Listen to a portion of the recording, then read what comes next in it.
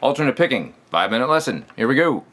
So alternate picking basically means you start with a downstroke and then you do an upstroke and you continue on like that, down, up, down, up, down, up, and you never deviate from that pattern. There's other great picking styles like economy or sweep picking, hybrid picking where you combine the pick and fingers, and I dabble in those, but when it comes right down to it, I've always sort of been an alternate picker, especially when I've got to do something that's technically difficult.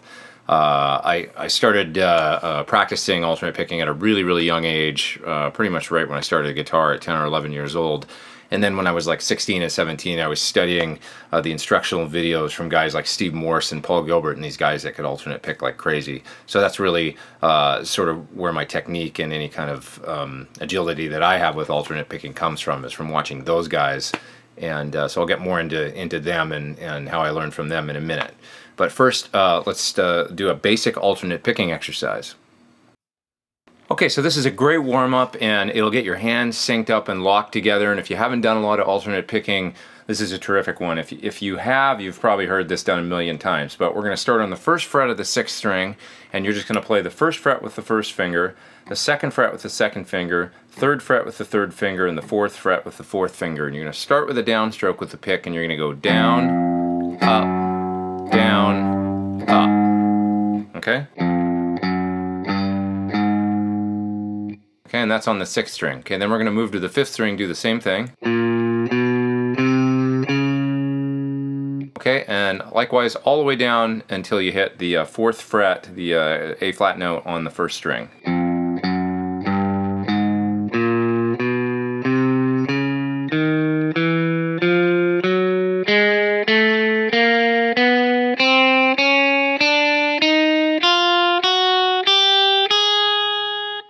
Okay, and the goal is to play really clean. I'm playing with a clean sound right now so that I don't have the help of any gain or anything like that for sustain. You want to get the notes basically all the same volume and real even rhythmically. Okay, so let's do the same thing with a click.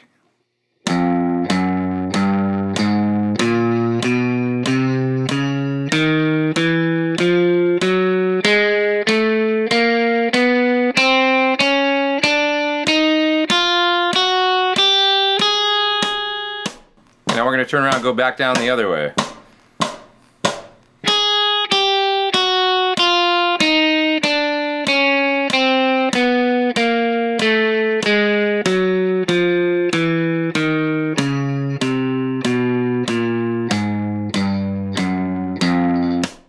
So I know I'm going really slow, but that's because there might be people out there that can only do it that fast, and that's fine because speed's not important yet. Speed will come really quickly if you start that slow and you make sure that all the notes are real even, both timing-wise and velocity-wise.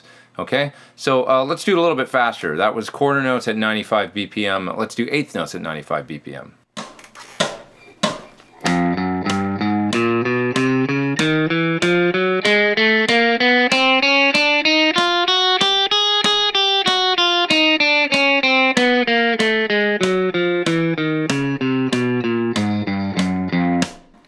Okay, once you get that down, you want to be able to work it up to the point where you can do 16th notes at 95.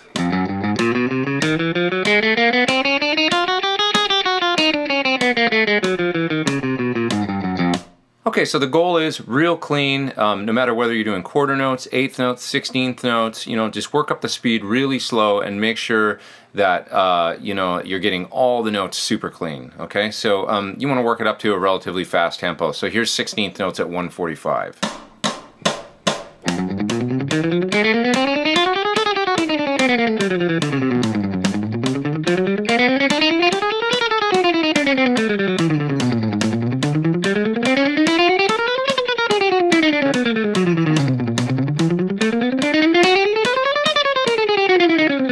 Okay, on and on and on. Basically what I'm doing this time around is when I got up to the high E string at the 4th fret or the A flat note, I would then shift up to the 5th fret,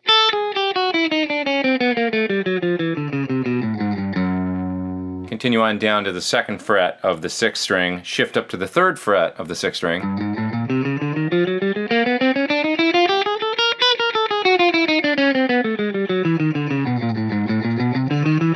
Okay, and that was how I was kind of ascending all the way up the neck. So this is a really good picking exercise. I mean, it's not super musical, I will say that, and I like to usually try and play things that are musical these days if I'm practicing. But it is just a good basic warm-up. You can do this and feel whether or not you're doing it cleanly without even hearing the guitar that well. Like if you're backstage and it's noisy or something and you don't have an amp, this is a great warm-up to do, to just get your hands synced up, get the blood flowing, get everything locked together. Okay, so when I was 16 or 17, I got the Paul Gilbert Intense Rock 1 video, and I've been working real hard on my playing, but man, when I got that, it was like he was doing these crazy alternate picking things, and so I sat there like a monkey and worked on my alternate picking for like 6 months and basically didn't do anything else, and I got a lot faster. I learned that playing fast actually is not that hard. What's hard is playing good, you know, with feel and playing interesting things. If you want to really up your technique, you can totally do it, you know. Paul's one of those players that always plays creatively and plays, you know, things that are funny and interesting and with a lot of passion and fire, and so he makes it work. But playing fast isn't the be-all, the end-all, you know. You got to play something interesting as well. Anyway, so the Paul Gilbert lick that really knocked me out and was the first one that kind of started it all for my really working on my alternate picking chops was this one. That's the first lick in his video, so I'm going to steal it right now and put it in my own. When you play it fast, it sounds like this. Okay, and he would do this thing where he had figured out that actually crossing over to the first string from the second string is where things might get difficult and might slow you down because it's an upstroke, okay? So I'm going to show you the whole lick right now. You start on the 12th fret of the second string or the B string, and you play the 12th fret with your first finger, and the 13th fret and the C note with your second finger, and the D note at the 15th fret with your fourth finger. Okay, and the picking is down, up, down. Okay, and then when you get to the first string, you're going to play the 12th fret of the E note on the first string, and that's going to be with an upstroke. Okay, and then you just descend. It's a downstroke for the D note on the second string, an upstroke for the C, the 13th fret, and a downstroke for the B, and you start over.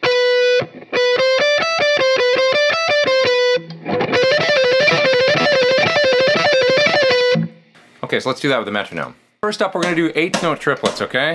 So, 1, 2, 3, 4.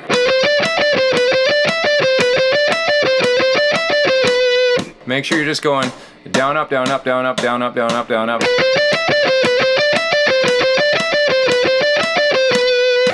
Okay, and really minimal motion with the pick. The faster I go, the lighter I actually play.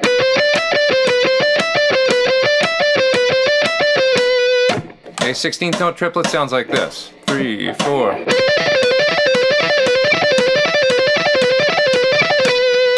Okay, here's a cool little alternate picking pattern that allows you to move up and down the neck super fast, and it's actually kind of like what I started the video off with. So, starting on the 5th fret, the note E on the second string. Okay, I'm going to do a downstroke, and then we're going to do an upstroke on the note G on the 8th fret.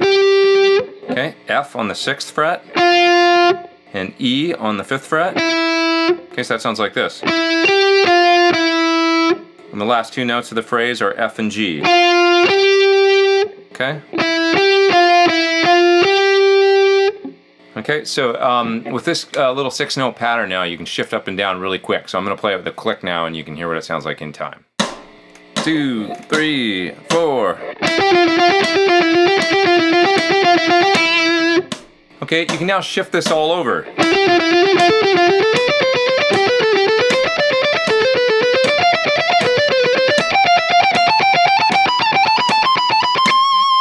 Okay, this is about 114 BPM now, still just the same 6's pattern, but I'm going to play it much faster and moving all over the neck.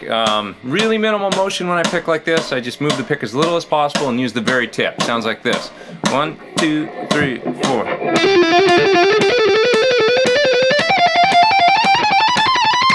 Okay, once again, way slower at about 85 BPM, and I'll just play a similar ascending pattern, but at this nice slow tempo.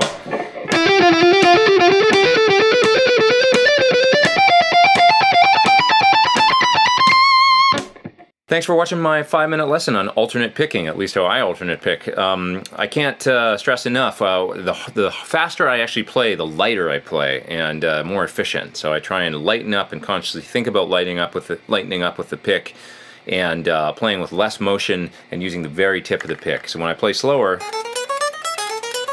I might play a little bit harder, and then as I speed up, I'm playing without an amp right now because I think it illustrates it better. I actually lighten up my touch. Okay, that's it. I'll see you next time. I'm Pete Thorn. Take it easy.